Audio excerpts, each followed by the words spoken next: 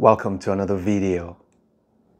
We have a very nice exercise for learning how to do proofs, or at least to think about the behavior of numbers and fractions.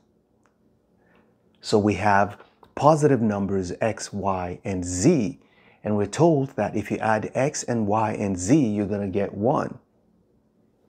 Prove that the sum of the reciprocals is greater than 3, strictly greater than 3. Now, I solved this in 3 different ways, and I'm going to show all 3 different ways. And if you have another way beyond what I'm going to show, I would like you to leave it in the comment section like you generally would do. And this is going to be fun. Let's get into the video.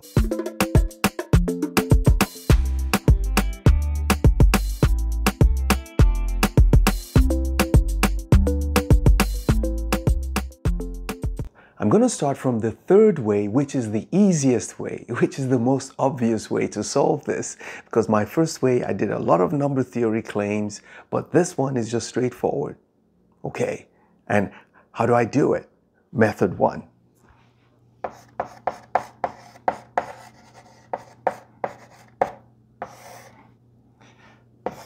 So, observe 1 over x plus 1 over y plus 1 over z is equal to, instead of writing 1, I'm going to be writing x plus y plus z. I actually didn't think of that until much later. I see that this is x plus y plus z over x plus y plus z over y plus x plus y plus z over z. What do you observe? You notice that you can split each of these such that this becomes x over x plus y plus z over x. So we can actually say this is equal to x over x is going to be 1 plus y plus z over x.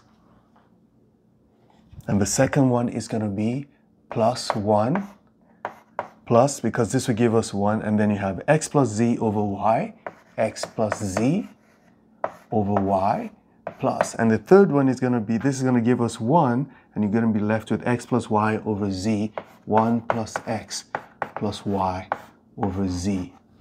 Do you see what's going on here? This is equal to 3. 1 plus 1 plus 1 is already 3, right? Plus the remaining, so we can put all of these together and call it some number. Now, no matter how small this number is, because this is positive, everything here is positive, so this is a positive number, positive, positive. No matter how small it is, we're going to be adding it to 3. So the answer you're going to be getting is definitely greater than 3. This is greater than 3.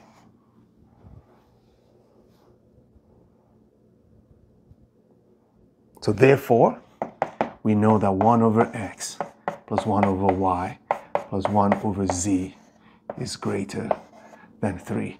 That is the first way to show this. Let me show you how I did it the first time. I looked at this and I went, I have x plus y plus z, and all of them are positive numbers. So there are 2 cases, okay? Whenever you get any 2 numbers, it doesn't matter what they are. It is either they are equal or they're not equal, right? Any 2 numbers or 3 numbers are equal or not equal. So that's what I said. It's either all of these numbers are equal or they're not equal. So I took the first case. Let's assume they're all equal. Suppose case 1, I have x equals y equals z. Okay, that implies x must be 1/3. There is no other way, right? If this equals this, and they add up to 1, then it means this has to be 1/3, right? Okay, So if x is equal to 1/3, then it means y equals 1/3 and z equals 1/3. That means x equals y equals z equals 1/3.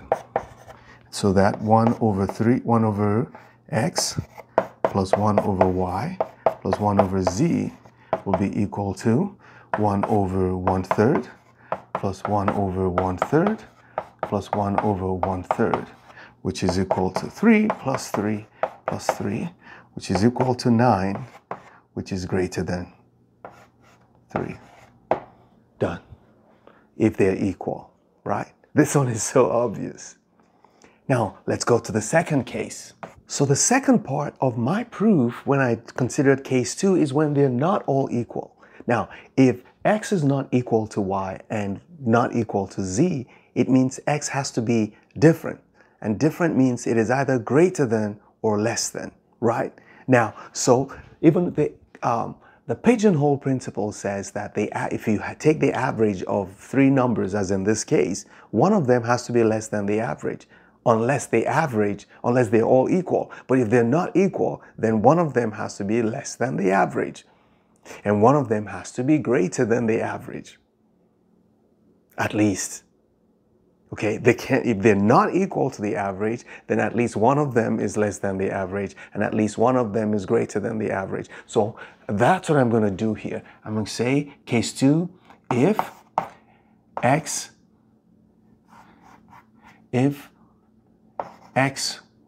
y, z are not all equal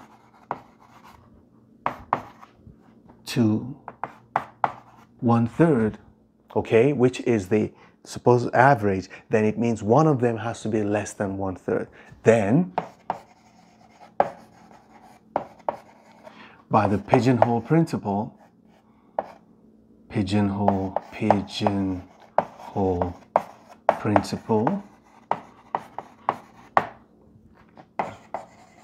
one of them is less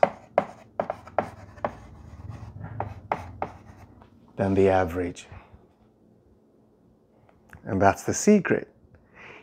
If one of them, so without loss of generality, let's say x, let x be less than 1/3, okay, without loss of generality, okay. So let's say that x is the one that is less than 1/3, then it means that 1 over x, if you flip this, is greater than 3.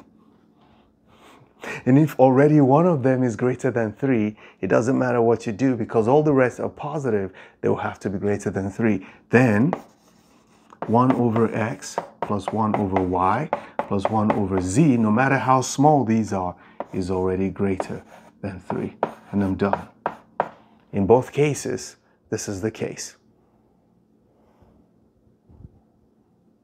Now, this is what I did the first time because it was more interesting, okay?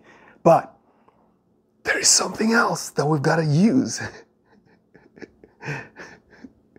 And that one, it was while I was doing research and I looked on, okay, if you're trying to learn stuff in mathematics, you might want to try Wikipedia, because Wikipedia just has a bunch of stuff that we never, just Google it and Wikipedia shows up, you read and you go, oh, I didn't know that. So Wikipedia is your friend when you're doing math research, more accurate than politics or entertainment news, okay? Math. This is method 3, and it uses the mean inequality chain. If you do math computations, it is very wise of you to know this chain, okay? There are 4 types of means that we generally compute.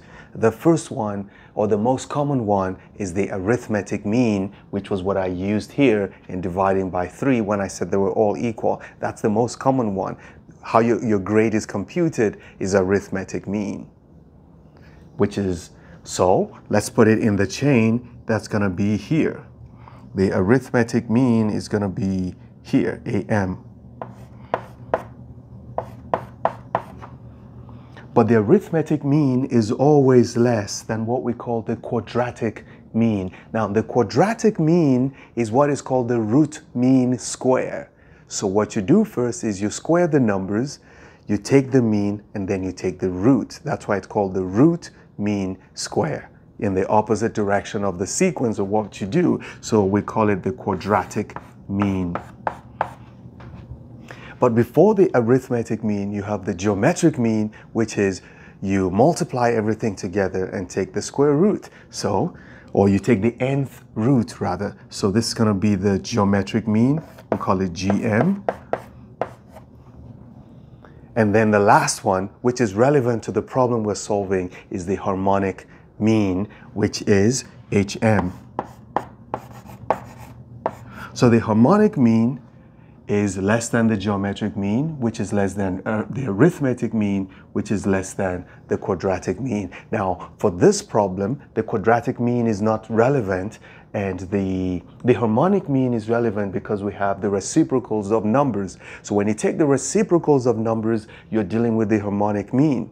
When you multiply them together is a geometric mean, but there's no multiplication. So it's going to be the arithmetic mean and the harmonic mean that we're dealing with. And as you can see, the harmonic mean is less than the arithmetic mean, and that's what we're going to use in this case. Or less than or equal to. I'm sorry. Less than or equal to. Not strictly. It depends on what's going on. It's possible they're all the same. Let's write it here. The harmonic mean of a set of numbers is equal to the number of numbers you're dealing with, alpha n. So here we're dealing with n number of elements in the set that we're dealing with. That is the harmonic mean. And this is going to be the arithmetic mean. You already know it. And so, in this case, for this problem, the n we're using is 3 because that's the number of elements we have, and we have all of them. So we can write the harmonic mean, but we know the relationship that this is less than or equal to this, right? So let's do the work. 3 divided by 1 over x plus 1 over y plus 1 over z, right? In this case, it's going to be the sum of the three of them, which is going to be this plus this plus this, which is equal to 1. That's going to be x plus y plus z divided by 3. So here, our harmonic mean is what we have here, but our arithmetic mean is 1 over 3.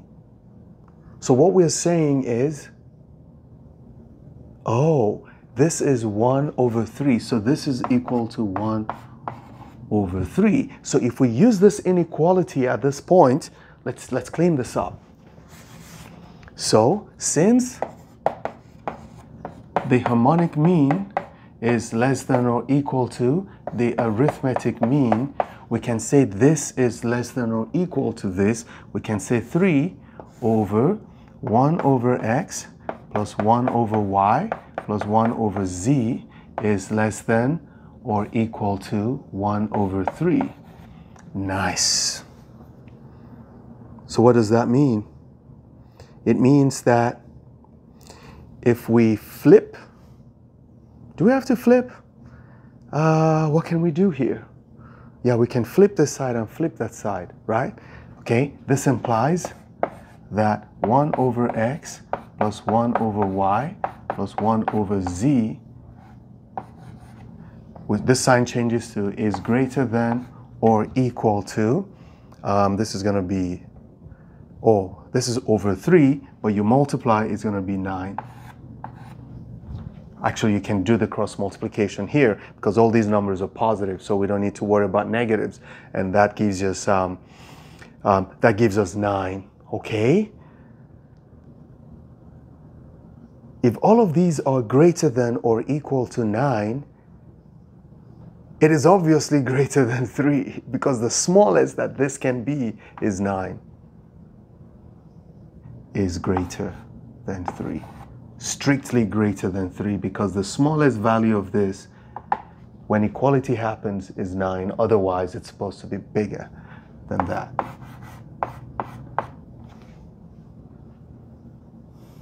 Wikipedia is a rich source of information, so you might just want to just Google. Come on, just Google, and then whatever shows up, read it up. Try to understand it. That's how I learn, okay?